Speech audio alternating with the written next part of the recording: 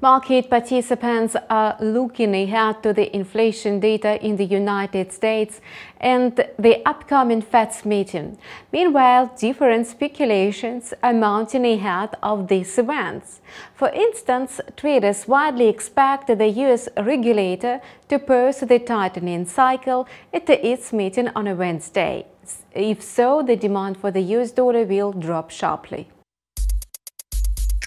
The US dollar index, which demonstrates its value against the basket of 6 major currencies, closed last week with the losses at the level of 103.50. Expectations of a pause in rate hikes by the Fed were rising amid some downbeat macroeconomic reports released last week.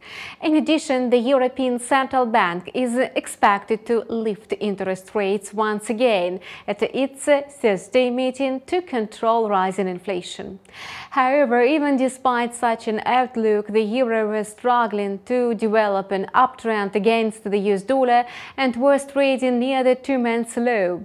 The ECB is very likely to raise the rate at its meeting on Thursday, although the recent data shows that the Eurozone economy has entered a technical recession. The central bank officials have emphasized several times that fighting inflation remains the priority even though the economy might suffer. Such disregard of the EU GDP growth rate could be the reason why the euro is losing its shine among investors. Meanwhile, the British pound is gaining ground against the US dollar, approaching a yearly high. The Bank of England is also determined to further raise the interest rate in an attempt to combat inflation. Yet, the UK economy remains relatively stable. In the meantime, the Japanese yen is still in a low demand among traders, even though Japan's economy demonstrates a strong resilience. Against the US dollar, the yen has declined to its lowest level in 6 months. This week, the Bank of Japan will also hold a meeting, and its outcome is easily to predict. The monetary policy will most likely stay unchanged.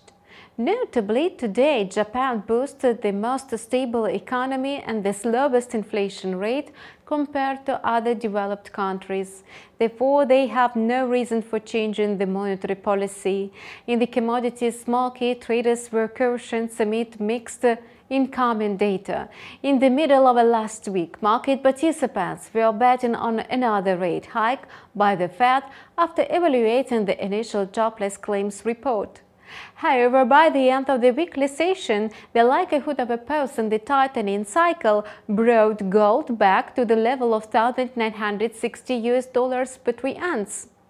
The precious metal is rather sensitive to speculations about interest rates because it competes with the government bonds for the status as an alternative store of value.